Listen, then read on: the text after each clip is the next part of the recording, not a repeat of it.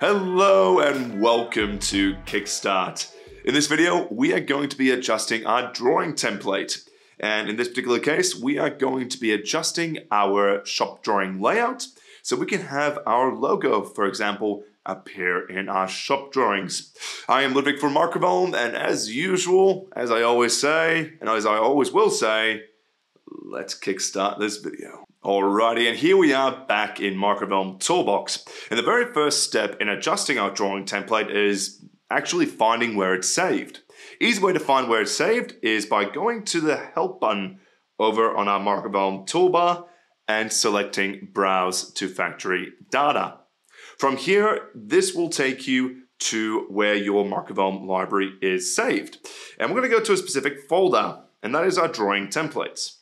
Double click on that and you should see some DWT files. Now DWT is the specific format that AutoCAD and Toolbox use in order to use that drawing template. So these DWT files are what we're going to be adjusting. So right now we know where they're saved, so what I'm going to do is I'm actually going to go to my File Explorer up the top and I'm going to right click and copy this link over here. The reason I'm doing that is because we need to open our DWT in order to save it back through the Microvellum interface itself. So to do that, we're going to go straight to the top left to our Microvellum logo, and we're going to go to Open. And from here, we're going to get this interface up here, and the first thing we want to do is go to File Type and switch that to DWT, because we need to look for that specific format.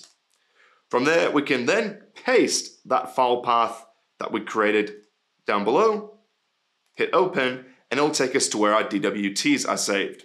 Now in this particular instance, I would like to adjust my metric annotative drawing template. Now it's from here that you can also rename the template if you want by simply right-clicking and renaming your file. For now, I'm just going to double-click on it to open them up, and you can see up the top, it has opened that file up. Now, since in this particular instance, I would like to adjust my logo in my shop drawing layout. Our shop drawing layouts are straight down below over here. If I click on one of them down below, this is my shop drawing layout. And you can see where the Microvellum logo is currently saved. Now, I would like to adjust that so I have something of my own inside this DWT file. First thing I'm going to do is I'm going to click on the block that I would like to adjust. Next, I'm going to type in Edit, which is a bit of an abbreviated form of block editor. Hit enter. A little interface will pop up saying, yep, this is the block that you're going to be editing. So I'm going to hit OK.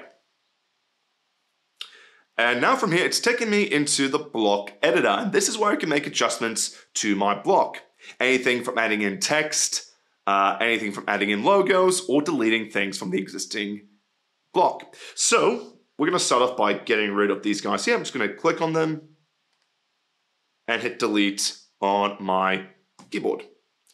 A couple more lines for me to go with, and delete. Now I would like to attach my own logo or image into this block here. To do that, I'm simply going to type in attach and enter. Now from here, it's going to take me to my File Explorer, and I've actually got an image in here waiting to be used. Now unfortunately, I don't really have a company logo that I personally use, so I'm going to make do with a very flattering picture of my cat. So when you select that, it's going to give you a few options on how you'd like to attach this image into your block. One thing I like to do is I like to change the file path here to full path. And I would also like to make sure that my scale is something that I can specify on the screen. From there, I'm going to go ahead and hit OK. Select where my image is going to go, say this bottom corner over here. And now I can move my mouse to scale him up to whatever size I see fit. Something about yay big. And there she is in all her glory. Now from here, you can obviously use your AutoCAD commands to move him around. Now, you can see up the top, it's switched to my block editor on my ribbons, but I can go over to the Home tab over here and access my other AutoCAD commands, including my move. Click on this image here, enter, go and specify base point, just on this corner here, and I'm going to move him to a point that I would like. From there, we just need to close block editor. And to close your block editor, we just need to go to this tick box right over here and save change to company logo. And there you can see below is my updated block. I still got the border around here, around my image, so what I can do is I can easily click back on it by clicking on that block again, once again going to be edit, okay, and this time I'm just going to click on my border and delete. Once again, I'm going to go to block editor, save my changes, and there it is over there. Now, because I've changed this particular block, and this block is used across all my shop drawing layouts, you can see all my other layouts now have that block in there as well. Now, what I would recommend that you do if you are adjusting your drawing template is have it last set to how you'd like it to open when you access it again. So rather than have it zoom in like this, if you zoom in like this, save your template, from here, what's going to happen is the next time you open it, it's going to zoom in to this as a default. So I'd recommend that before you leave the page, have it laid out as you would last like it to be seen. I'm going to go to my model space because I would last like to have it seen from here. And all you have to do next to finish things off is save your DWT. And that's how we adjust our AutoCAD DWT or our drawing template.